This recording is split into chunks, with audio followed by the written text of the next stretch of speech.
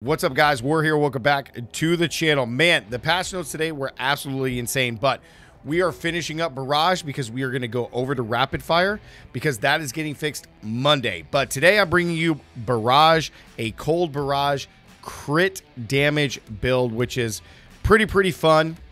At first, it was really rough to learn the playstyle, and it just felt like there just wasn't enough damage. But after masterworking the gear just a little bit and making some nice changes to our powers and stuff, the build plays really well. So today I'm going to bring you all the skills, gear, Paragon stuff you need to know, and then we're going to showcase a tier 80 because as soon as we get our weapons to tier 8 out of 12, we can definitely do 80s and higher.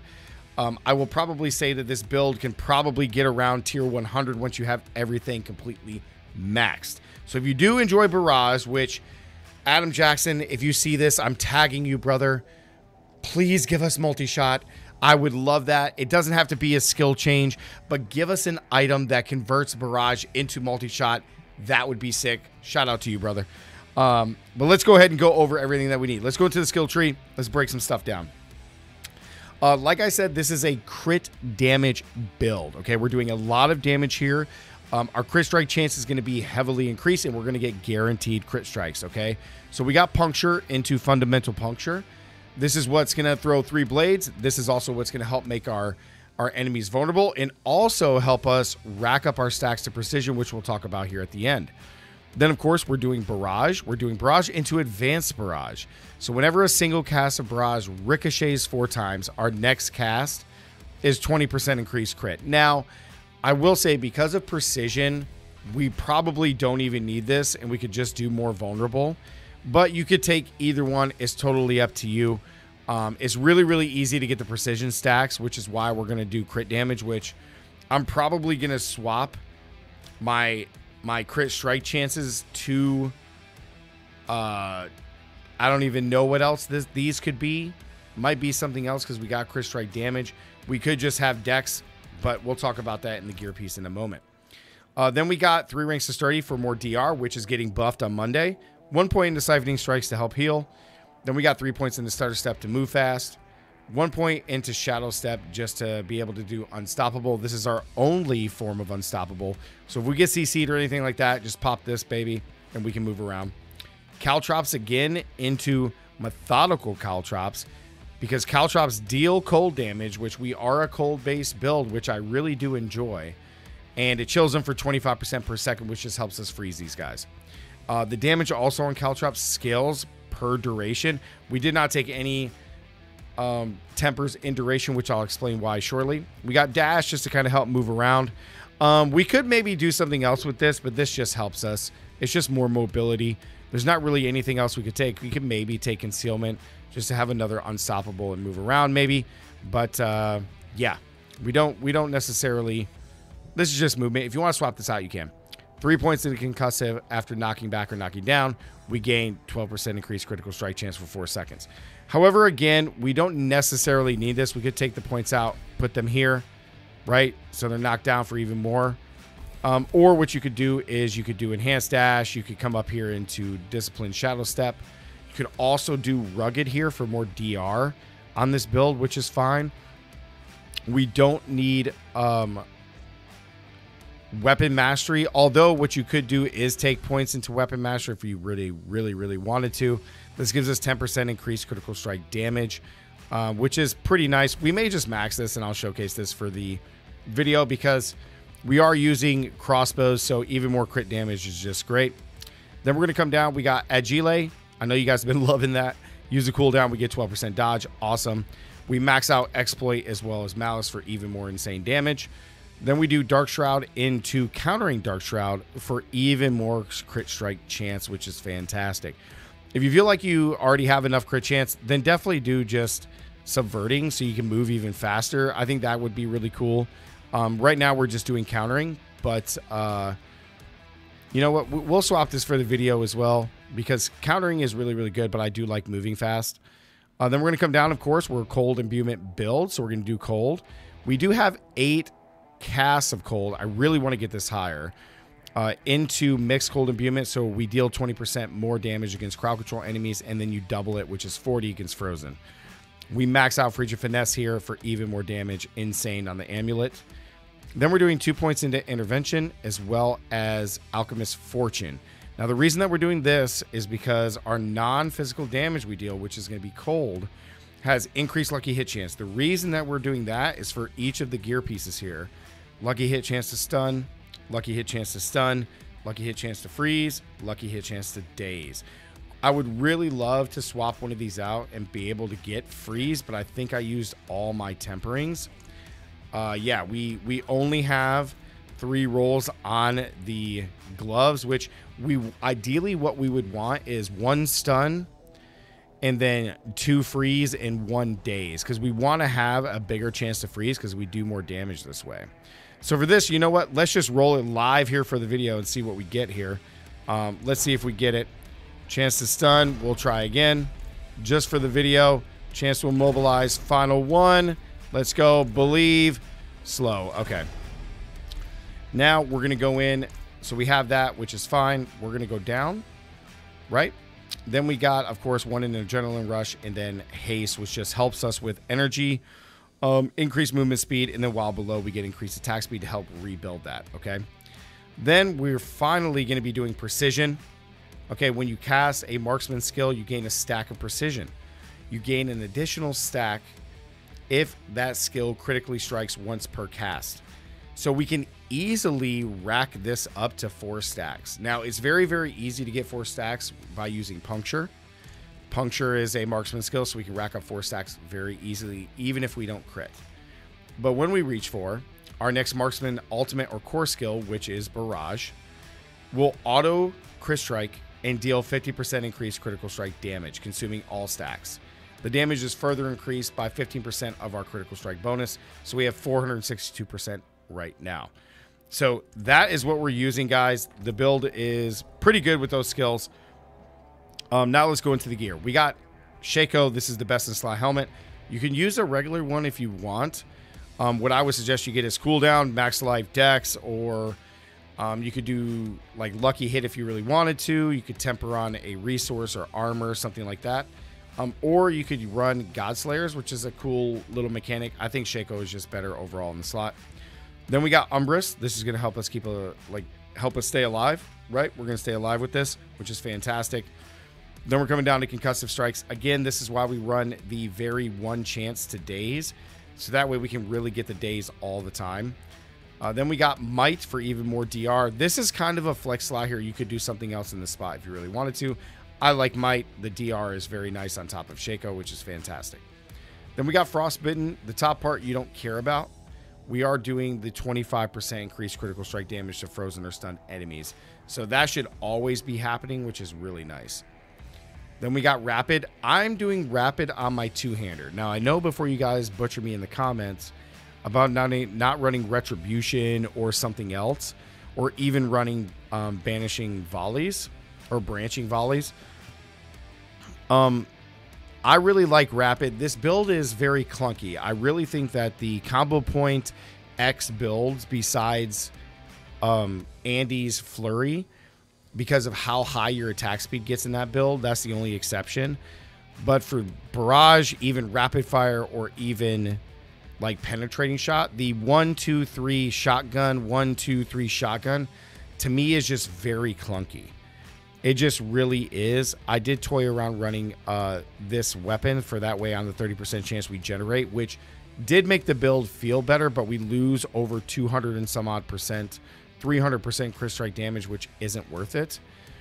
But with Rapid Fire on the 2-hand, using Puncture and moving around, the build feels very, very good, much more fluid. Expectant, super easy. While we do our 1-2-3, this will get the 30% boost in damage. Then we got Retribution, of course, for the extra 30. And then we got Inner Calm. Now, this is the flex spot. This is a flex power. I got 10% damage, increased damage, multiplicative. Triple the bonus after standing still. We will rarely get the triple percent unless you're standing in front of a boss. Otherwise, the 10% flat damage is just very consistent. It feels good.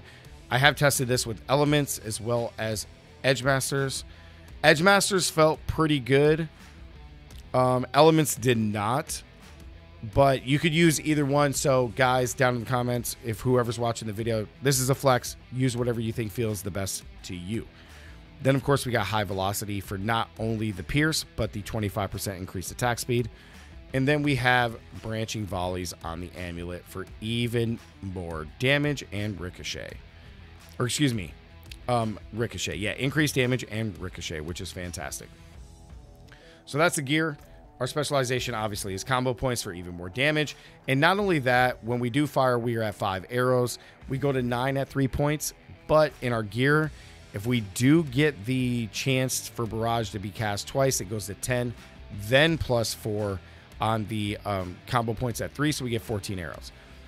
However, there is one negative that I will say about this build, which is different than like Heartseeker. Again, this isn't going to be as strong as Heartseeker, but the chance for Barrage projectiles to be cast twice, 100% has to be on your two-hander as well as both of your swords. The reason for this is because the chance for Barrage to be cast twice is very, very low. Even going this up to 12, I have this on 8 out of 12, and we're only at 48%. So you have to have it on all 3 in order to try to get to 100%. Now, we've done the calculations. If you get a max temper on the bow plus both swords, you do not have to crit when you're masterworking to get 100%. But if you don't, and you're like me and you don't, I've crit once, you probably need to crit either twice on the crossbow or once on the crossbow and then once on either one of the swords, pending you don't have min rolls. So to get to 100%, if you're going to take this to 12 out of 12 masterwork, you probably need to crit at least one more time. But after that, then Barrage is just absolutely insane. You're firing 14 arrows a shot. So just keep that in mind. We got combo points just so people don't get crazy like, why do you have 3 on there? That is why you have to run 3, because the percent chances are too low across all 3 weapons. Now into the Paragon board. This is pretty straightforward. We're rocking 6 glyphs. We got Canny for increased non-fizz since we're cold. We got Combat for even more crit strike damage. This is max, and then skills that critically strike restore 12%. This is good. We got Control, obviously, for all the CC, but more importantly, all the increased damage against frozen or stunned.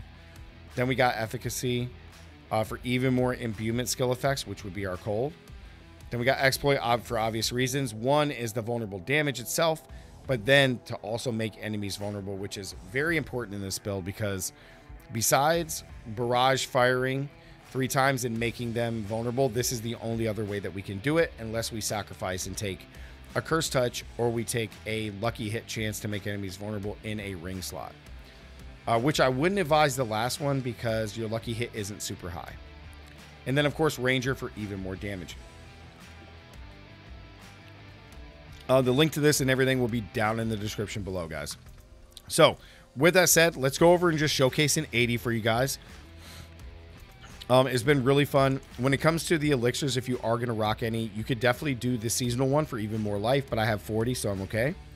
But the one that you would want is Precision. Increase critical strike chance by 6% and 30% more damage, which is what we have here. So let's go and pop this 80. This is just going to be the baseline for the build. Like I said, you can probably get this up to tier 100 once everything's masterworked at 12. But I will say that that's probably like a 5 or 6 minute run, roughly. Obviously, that all can change based on mob type, etc. But the build is very fun. You freeze and crit everything. So you always want to make sure you get your combo points racked up, which is very important, because otherwise you don't deal a whole lot of damage. And I know that can be a playstyle that's just really funky, especially if you guys this season have been playing Heartseeker, which is arguably the best rogue build. However, I am thinking that Andy's post mid-season patch is probably going to be better, but we'll see because it's getting such a huge buff. I'm just happy the devs did not nerf Heartseeker. It's going to be really great to enjoy that build for the season. So next season when it does get nerfed, then we will have the Andy's build, which will be great. Oh my god, what a good suppression right there. But yeah, you can play this at mid-range with all the extra chances on this build for the increased cold imbuement. You can see that once I cast it, I got 8 charges, which is just great. And by the time we use all of them, we end up getting it back. See, I got 2 casts of it left. And then, boom, now we're back up, which is great. You can use this at mid-range. And then bosses or large mobs, you get really close and just deal a bunch of damage. I'm not even going to grab the shrine there. We probably don't need it. But the build plays really, it's really good after I got used to the playstyle and actually how to use this build correctly. Sometimes I think it's still a little clunky at times because you really need to rack up the 3 combo points. Otherwise, the build struggles just a little bit. But you guys can see that it does a lot of damage. You can see our crit numbers are pretty good across the board. We freeze everything, which is super fun. We have caltrops for even more scalable damage and just to kind of add some more CC, which is great. Oh, I can't do it through a wall. And then once we get to the boss, we kind of just are just really up on him. I've been... Like, after today, we've been really enjoying the build. It's been a lot of fun. But this isn't no Heart Seeker. I'm going to tell you that. This ain't no Heart Seeker. Get knocked down.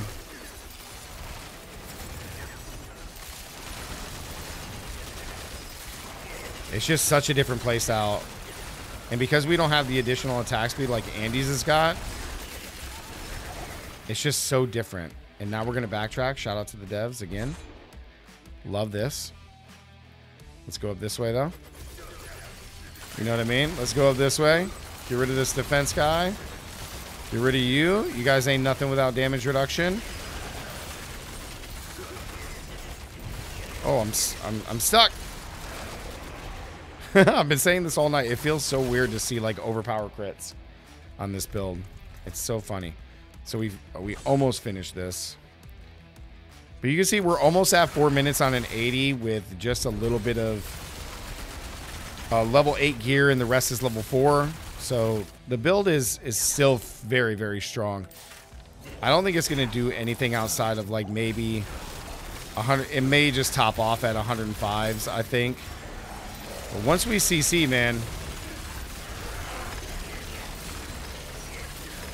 you can see the damage is just there.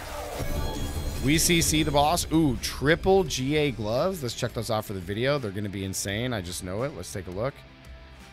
Not bad, I guess. But yeah, guys, here is Barrage. The build is super fun. The playstyle is a little bit clunky to get used to, but once you get used to it, man, you guys can see you can kind of fly.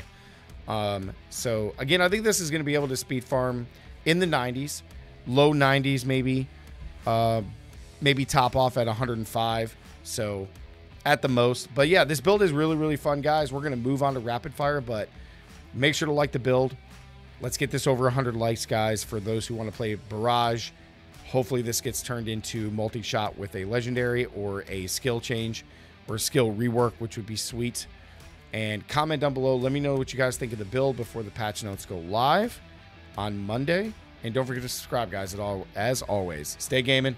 I'll see you guys in the next one. Peace.